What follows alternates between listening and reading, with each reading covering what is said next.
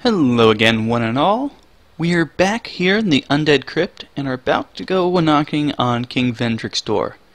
However, Velstadt is not too okay with that, so we're going to have to make our way through him first. Come on. Humbug. The ranging on that's weird. There we go. Oh, come on, let me get it. Nope. That is one of the sad things about facing a pair of enemies at once, is that sometimes, even if you land the parry, the other one's going to be covering for him, so you can't actually go in and take it. So you need to take one of them out and then come and deal with the other one. Like that. Criticals are extremely potent versus these Scion Knights. Any sorts of parries or backstabs, even guard breaks. There's just such a wide variety of things to do that can really trivialize these knights. As they're standing up, just put them right back down. There we go. Let's see if the Great Axe parry's stronger. I don't think so. Yeah, I didn't think so. But it still should be a one. Oh, it's not a one-shot when he's standing up. That's strange. Well, let's just focus on the Bastard Sword then. Actually, the guard break critical should do more. Yeah, like that. So, just pick the appropriate weapon. Oh, mucked up that parry. Let's heal up and try again. These last two are nice because they just kind of wait for you to come to them. Yeah, get the nice setup there. You can swing away all you want. I'll just take that. Oh, come on. I was busy with your friend. Can the jump attack do it for me? No. Almost, though, so it would have worked had he not been a backstab rather than a parry or guard break. But here we are with Velstadt. He's got his just ridiculously large bell. It is gratuitous. There's no reason for that. Stop it. Stop it, Velstadt. You're compensating for something. As you can see, that parry gives you some free time to just diddle him a little bit. It's also extremely, extremely gratifying. I have just been completely infatuated with parrying bosses recently, and Velstadt is no exception. He's one of the few bosses that you actually can parry, and since he does so much damage with his swings, it's actually one of the more worthwhile ones, and by far one of the most endgame bosses. There are the Throne Defender and Throne Watcher that can also be parried, but it's not as worthwhile because there's two of them, so even if you manage to get a parry, the other one's probably going to cover for the incapacitated one. Oh, that backswing. I mean, I love it when I get the backswing, but when bosses get the backswing, then I just call BS. And I didn't have the reaction time there, but Velstadt's almost down, so we can just parry him and send him off to his grave now. Yeah, you can see why I wanted the small shield. It really allows you to get those really great reaction parries, as opposed to more setup parries like you need with a slower parry shield like the buckler or target shield. The parry timing's just very nice on it, and so it's just really fun to use and abuse in certain situations.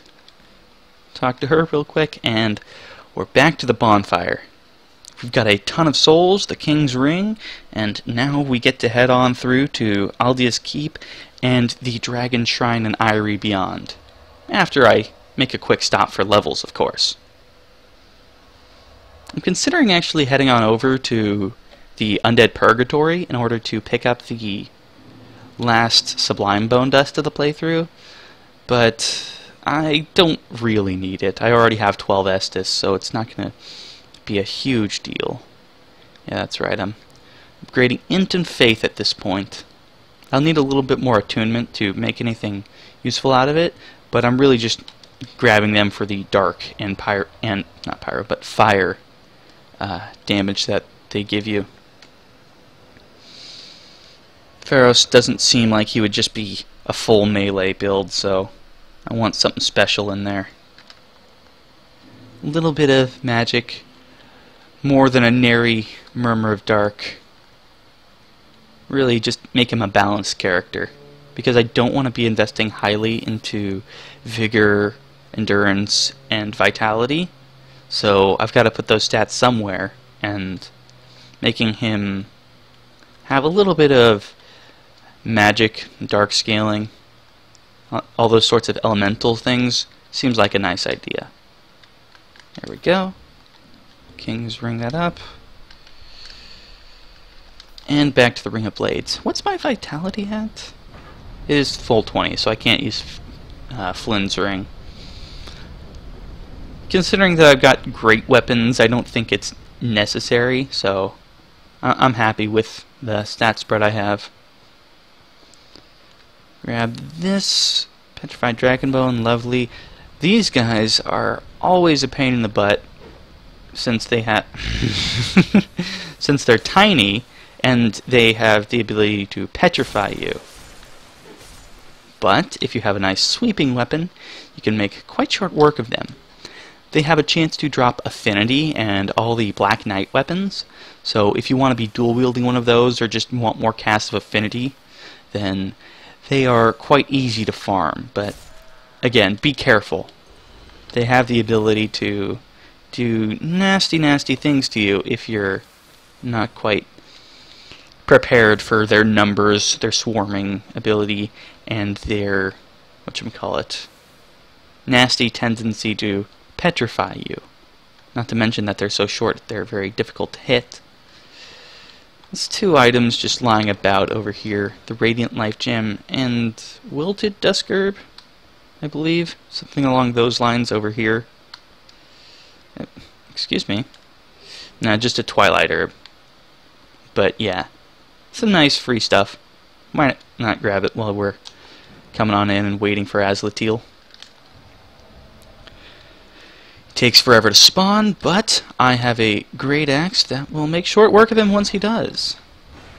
There's no way an NPC can poise through this unless they have infinite poise like Jester Thomas, so it just has the perfect ability to stun lock them. Just keep on hacking and you're gonna make short work of Azlatil in no time. You can actually completely skip this if you immediately start running and jump over that. The only item you miss out on is a fading soul, so I'm fine with leaving that there. It's 50 souls that I'm never going to need ever, so I can just immediately ignore that whole encounter and come up here, start looting the area, and facing some of the baddies over here.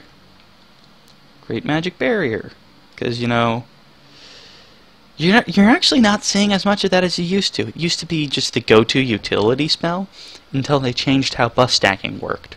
And now you see a lot more people making the big investment for just Sacred Oath as opposed to Great Magic Barrier, because it gives you more physical defenses as well as giving you boosted damage, where most people, excuse me, as far as I've seen, prefer to go with a more glass cannon playstyle of just do as much damage as possible rather than play defensively with really, really heavy armor and, say, Great Magic Barrier, which will likely block a lot more damage than the defense bonuses of Sacred Oath, at least if you're facing a build that has any sort of elemental damage involved.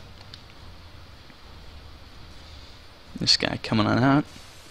Because honestly, the 200 to 50 defenses that Great Magic Barrier gives you is absolutely insane when you consider that that's more than a quarter of the elemental damage right off the top.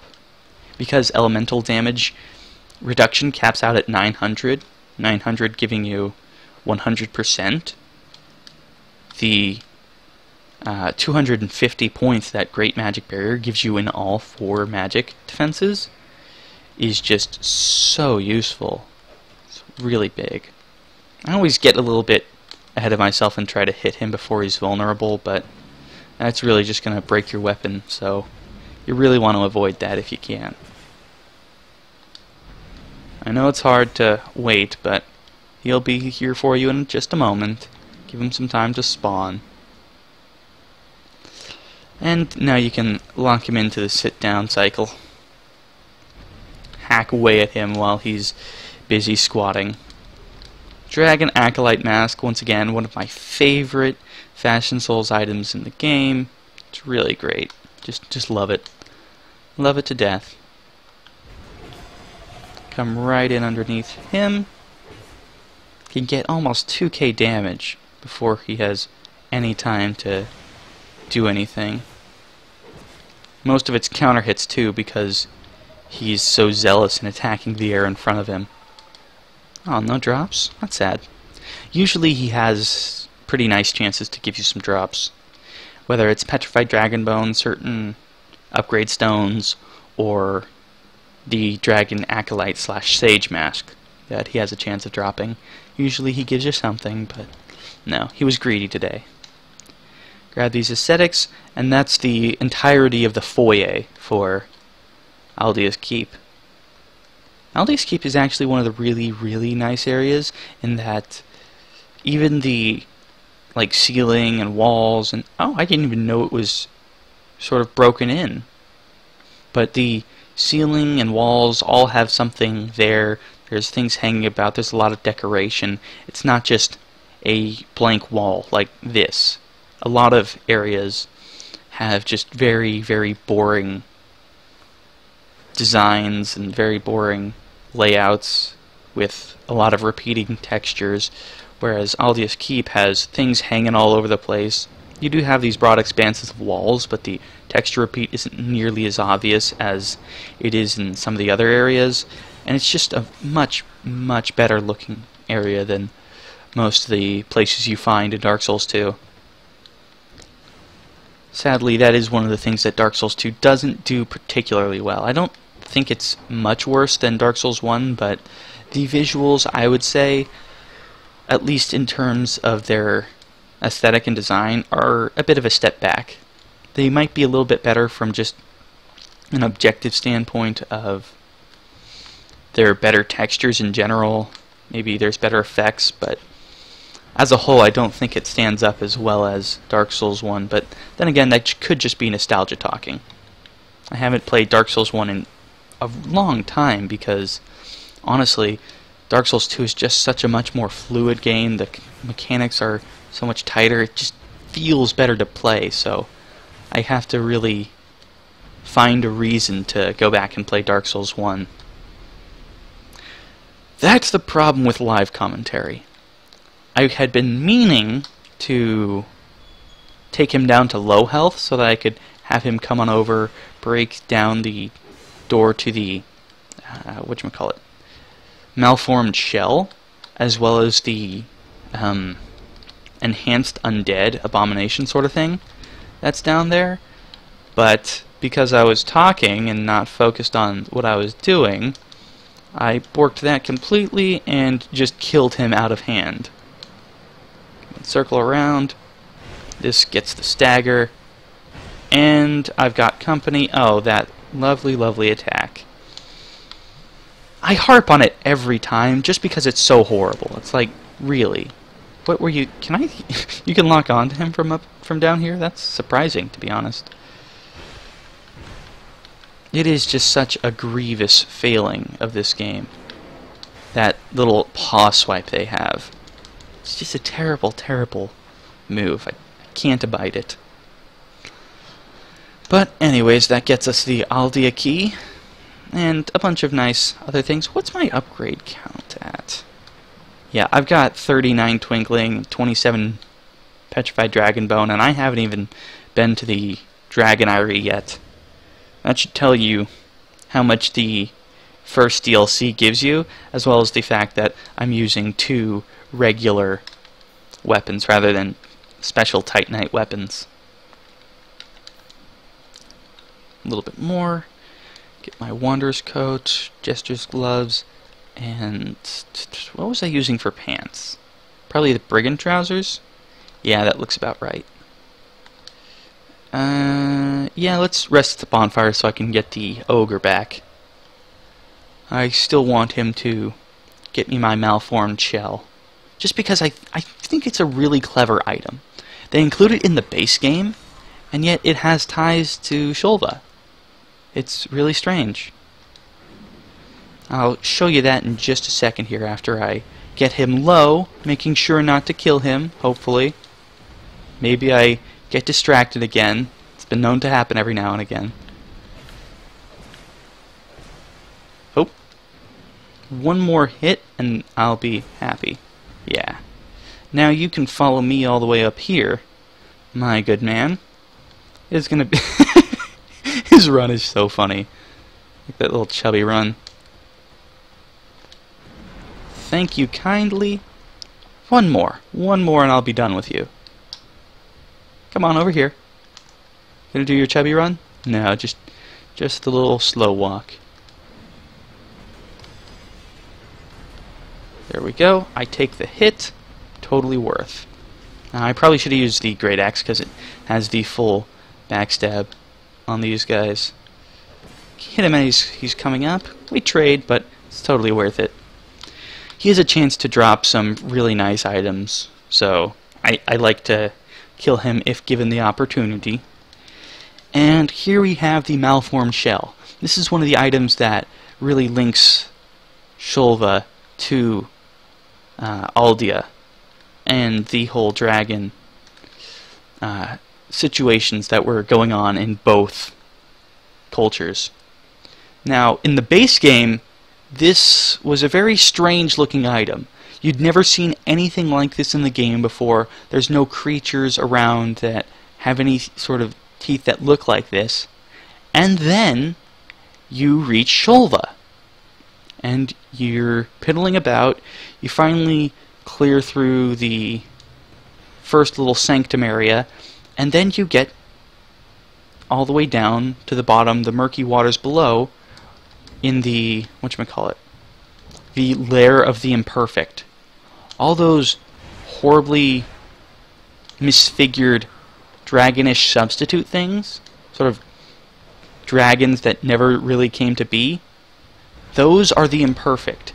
Inside their mouths you can actually see their teeth are almost a perfect fit for the malformed shell. That's one of the better sources of evidence that link Aldia to the... Oh, that was a bad idea. Should not have done that. That link Aldia and Drang Lake as a whole to Shulva. I've been having quite a few discussions on Reddit about the links therein, and plenty of people have been casting doubt one way or another. And so I really want to call upon just whatever evidence I can to show that, no, there's a distinctive link here. However the imperfect came about, Aldia had a hand in it. You can find their freaking teeth here in his keep itself. And again, it's just so clever how they do that. How there's no enemies like that in the base game, but they knew they were going to be releasing the imperfect in the DLC, and so they included the malformed shell, an item that is their teeth. It's a very clear connection. Just as the malformed skull is the sort of skull of the enhanced undead type enemies that I just killed back there, so too is the malformed shell a bit of the teeth or skull section-ishly thing of the imperfect that can be found down in the bottom of Shulva. Now, I don't claim to know exactly what their anatomy is or why what looks to be their body is considered a shell and why they have those massive teeth, but there you have it. It is a very distinct and clear connection between the two, and it's just really interesting how they set that up beforehand. This boss can be really nice, or he can be the absolute dickens. It really depends on how the boss chooses to fight me.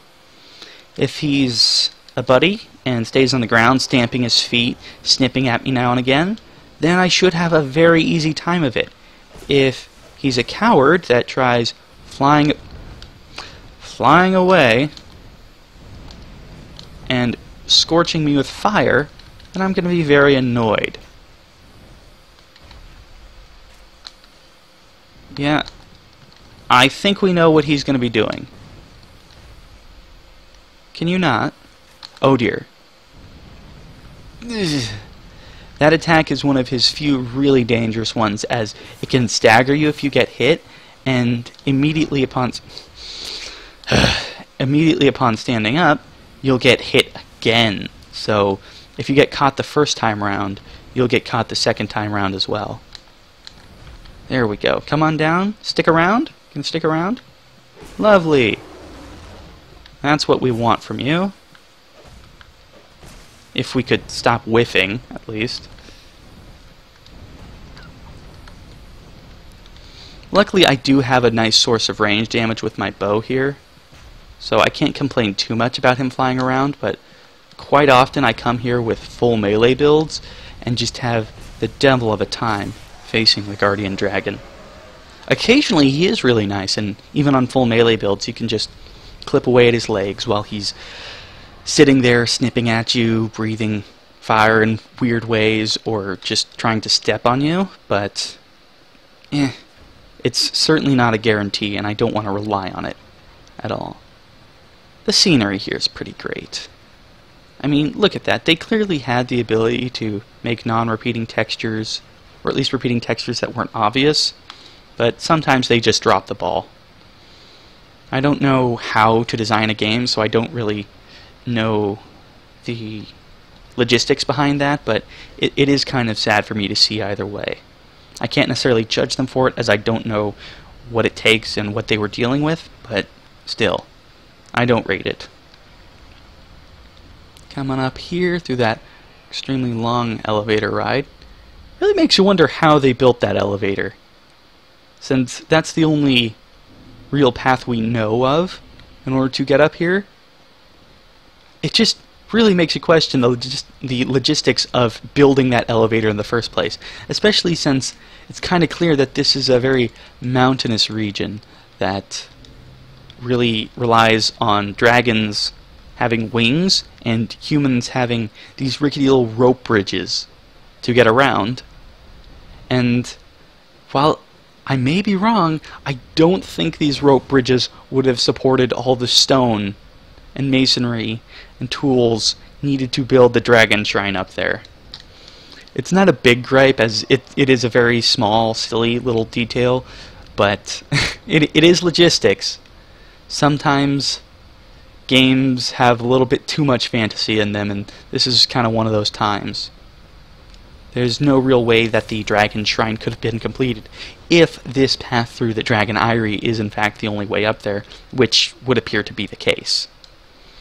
This great axe is going to do great things for me, since it has that wonderful downward chop, and the damage numbers I'm going to need to kill these Titanite lizards outright. I don't honestly think that the one-handed chop of the bastard sword would kill them in a single swing, so I'm glad that I have the lion great axe with me in order to handle the job.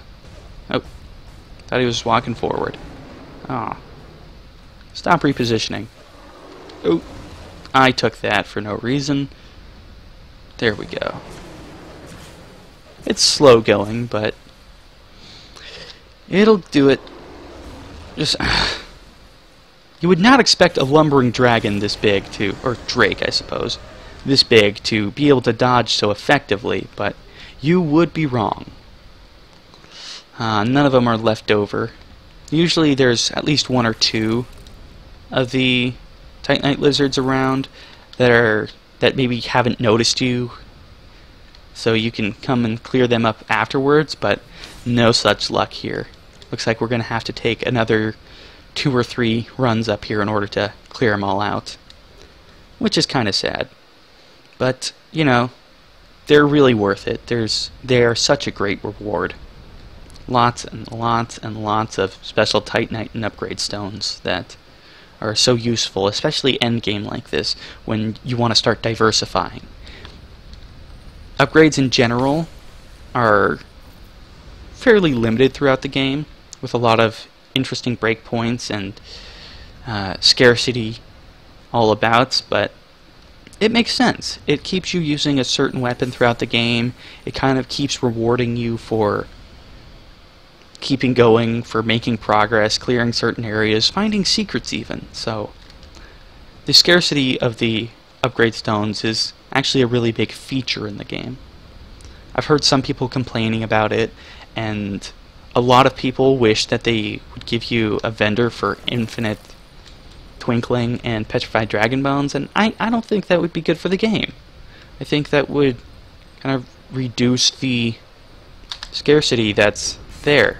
That sort of hyperinflation of what is essentially upgrade currency would kind of undervalue what's already in the game, as well as make it so that if you had already farmed it up, you would be losing a lot of relative value in comparison to your Joe Schmo. Oh! I was not expecting the tail slam on that. I thought he was going to be swinging his head around for a hit, but the tail swipe was a little bit of a surprise to me. See, these guys are nice. They don't have reduced damage when they're stomping their feet, like the imperfect that I was just talking about. That's how you design an enemy. This is good. They lock themselves into an animation. They make you make absolutely certain you're not going to get hit, and they take damage for messing up. When they're locked into an animation, when they're stuck in a place where they can't hurt you if you're playing smart, then that is your time to punish them. Whereas with the imperfect, you have to take what you can get at the end of their animations, as well as just kind of take risks in swinging at them while they're not locked into an animation, which is, I wouldn't say terrible game design, but it really turns on its head the strategies that the game's been teaching you up to that point. And I think that is kind of a theme with the DLCs thus far, is that they kind of take your experience and make you go outside of that in order to adapt to the enemies that are present within the game. Like, in the base game, you come across really large enemies like the Old Knights and the Drake Keepers that we're going to come across a little bit later. And how do you deal with them? Well, you circle around behind and you try and swing while they're busy with their other attacks. That's the strategy for defeating them. That's the sort of algorithm for their defeat. Whereas you find enemies like the massive smelter hammer wielding enemies, the massive bladed mace looking enemies in the DLC, the Iron Crown DLC, that take that strategy and kind of turn it on its head by having little bits of lava spewing out everywhere. They take the strategy you've already learned and kind of break it down. They punish you for circling around while they're busy attacking and getting just free hits off. They really make you a lot more cautious, or they punish you for not being cautious. You have to wait for them to spew lava and be in an animation, and then you can circle around, or you could try outranging them, poking them while they're busy doing other things. Certain attacks, you've got to come at them directly from behind or directly from the front. And even behind doesn't always work. Sometimes they even spew out there, if I'm not mistaken. But it really changes up how you take on big enemies. And if they were part of the base game, you know, I would probably think that a bad thing. But these are DLC enemies. This is something you paid extra for to get outside of your initial experience with the game. This is more, this is bonus, this is extra, this is new. And so, if they gave you just more of the same, well, what would be the point? If I wanted to face more Drake Keepers and more Old Knights, I could play through the base game. But no, they give you something new. They give you different mechanics and different strategies that you have to contend with in the DLC. Look at the whatchamacallums. Sanctum Soldiers and Sanctum Knights over in the Sunken Crown DLC. Throughout the whole game, you kind of have to break out of your habits from Dark Souls 1 of just circling around and backstabbing, or just getting very simple, easy parries on a lot of enemies. Whereas in the Iron Crown, not the Iron Crown, but the Sunken Crown DLC, you have a lot, and I mean a lot, of really throwaway, arguably trash NPCs, trash mobs, that harken back to the days of Dark Souls 1, where critical hits are incredibly important, and they're going to poise through a lot of your attacks, so you kind of have to either fight them almost solely from range, or be very choosy and selective about how you're going in on them. Circling around, however, is the perfect strategy because they have very little tracking. Even the enemies with the broad sweeping mace attacks don't have the combo potential of some other enemies that would keep you warded away. So you can just roll through their single or double attack and then just get the backstab because they take so long in their recovery. It gives you a new way of playing the game. It's something different. It's something that you don't really have in the base game. Sure, there are certain areas where you can get pretty consistent backstabs. The Scions, for instance, are pretty terrible about shielding their flanks, and it is a mechanic that you can abuse pretty much anywhere, but with the Sanctum Soldiers and Knights, it's just given to you. It's kind of like that's what they're intending for. That's how they kind of want you to face these guys, because they made it so effective. They gave you a new experience, new way of playing the game, and that's why you buy the DLC. Not to mention, there's a bunch of amazing bosses, really great level designs, and a whole slew of other really great lore tidbits and additions to the game that really make it worthwhile. But even just the gameplay is so new and different that it really recommends itself to me. It brings me in, and it says to me that this is a product I should be paying money for. This is good. I want this. I want more of this. Give me more of this. Can you do that for me? The answer is yes. Good, great. Take my money, and that's why I have the Season Pass, and I'm going to be getting the Ivory Crown DLC in just about a week now. The other two DLC have just absolutely blown me away. Fantastic.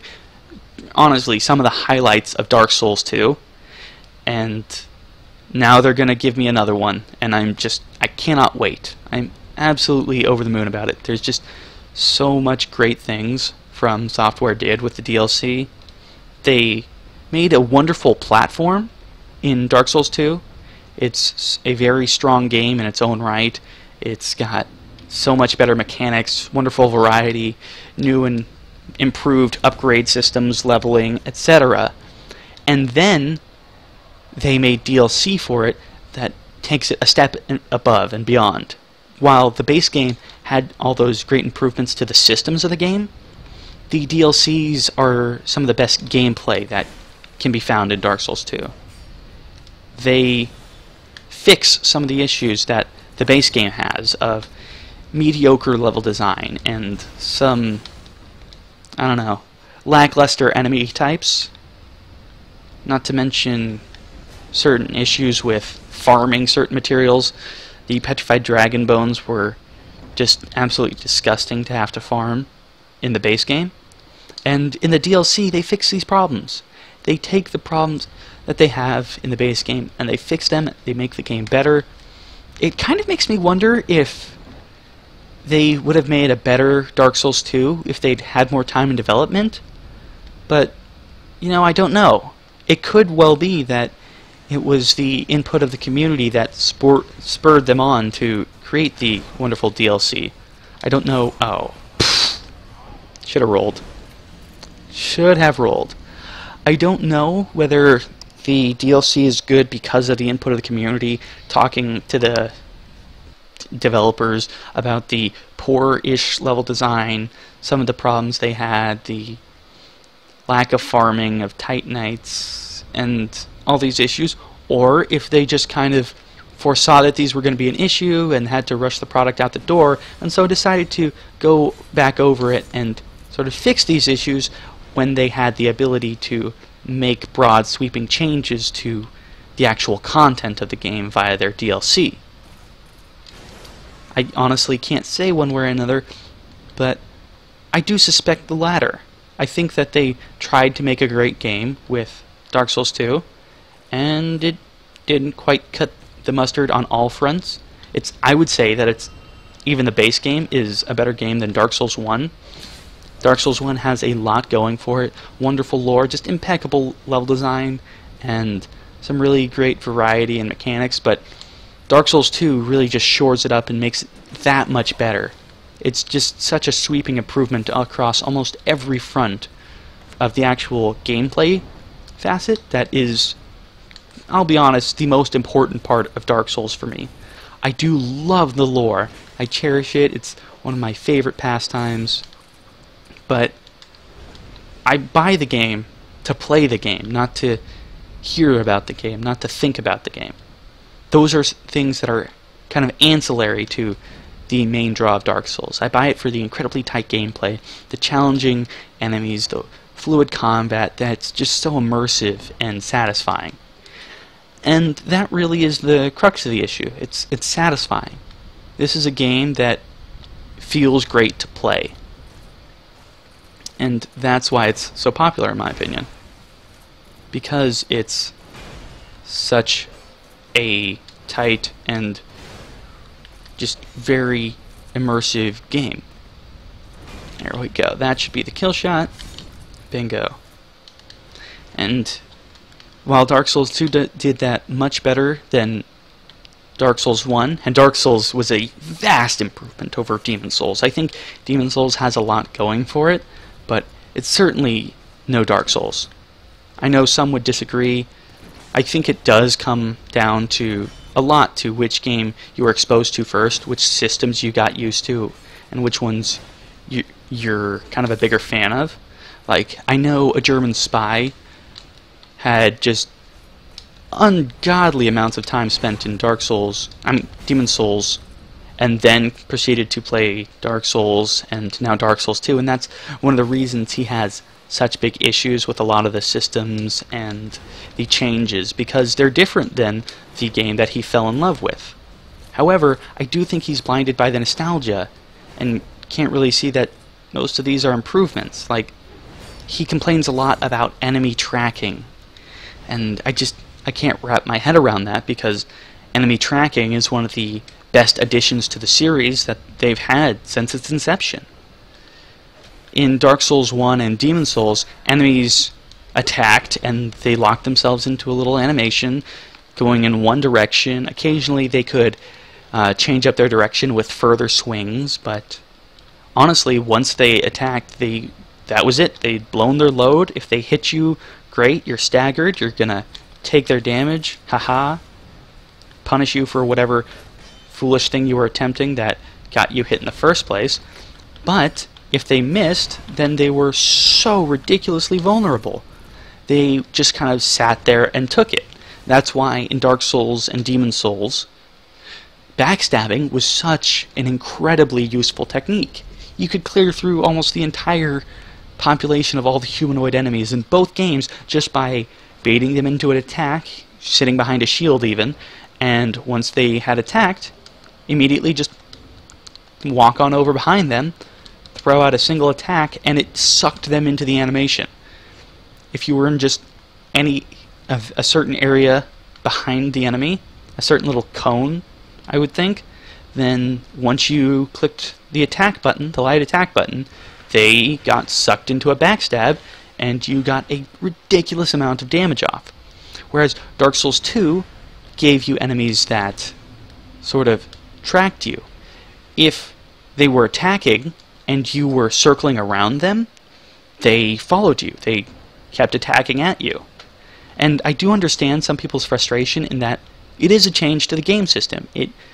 It's just like the DLCs. It changes the way you play the game. It really reduces the effectiveness of strategies that, honestly, you've probably come to rely on just circling around the enemy isn't going to work 10 times out of 10 anymore if you're just hiding behind your shield and waiting for the backstab. Here in Dark Souls 2, enemies are smart. They aren't just going to keep attacking the air, mostly. They still do that quite a lot, but it's a lot better than it was in Dark Souls and Demon Souls. And that's one of the best changes to the mechanics. The enemies actually fight competently now, rather than just whiffing and just kind of resigning themselves to their fate once they'd begun an attack. Now they actually try and hit you, rather than just hit around you a few times because they already decided which way they were going to attack, and by golly, they're sticking to it. They don't care if you move, they're going to stick to their guns. You can see how silly the concept is if you think about it. That's why tracking was such a great change. It's a new mechanic, it's a new way of interacting with the game that really, really changes the way it works. It incentivizes you to play smarter, play a bit more defensive, play in a way where you punish them for attacking. You don't just circle around. You actually have to interact with the enemy rather than just immediately backstabbing it and nullifying all chances of getting hit. They also changed up how backstabs work even when you manage to get them. Instead of just being during the entire animation, you get infinite amounts of health and poise and stamina and all that jazz, where, okay, not stamina, but where you couldn't be injured at all. Now they allow attacks at the very beginning of a backstab or riposte to do full damage. Attacks in the middle still apply full build-up, such as curse, poison, bleed, etc. And attacks in the middle and end are completely ignored, which is a much different mechanic to what they had. I hate these guys. These are the worst enemies in the entire game that aren't dogs. They have a 3-hit combo that staggers you horribly, and there's very little ways to deal with them in melee. I'm gonna just come out and say it. These are a poorly designed enemy. A lot of people complain about the mace-wielding Drake Keepers, and I get that. They are frustrating because they do keep swinging if you stand in front of them, but all that should tell you is don't stand in front of them. It's not like it's a big issue, because a lot of their other attacks, if you're at their side or behind them, are going to lock them up for a really long time, during which you can punish them horribly by just swinging away at their back and sides. There we go. With those halberd wielding, I suppose it's a Drake Great Hammer, but it uses the halberd moveset. So with the halberd wielding enemies, they don't have that same weakness. Running around behind them is going to get you clipped and staggered to infinity, basically, and you're just gonna eat a ridiculous amount of damage, and there's no real way to deal with them from range effectively because they often have their shields up, and there's just so much wrong with them, especially when you have to face two of them right next to each other. Who does that? Gosh, it's so frustrating. It's very, very annoying. Dark Souls 2 isn't perfect. I never said it is. I'm just saying that it's the best that we've had so far. Okay. Getting a little bit of a more decent amount of stats in there now. Let's unhollow me, and now I have the Ashen Mist Heart. I can finally head on and take on Broom Tower. I always like to grab the Ashen Mist Heart before I go there, just so I can clear it all in one go, as I want to do. It allows me to head straight onto a lawn once I'm ready for him, and that's how I like to take this area on, just as I like to take on Shulva when I'm in that interim between all the 4 Great Old Ones and Dragonlight Castle. It's the perfect timing in the game for me to be taking that on. Thank you so much for watching. I'm looking forward to playing through this next DLC again, and here's hoping that the Ivory Crown blows me away just as much as these first two. Have a nice day, everybody.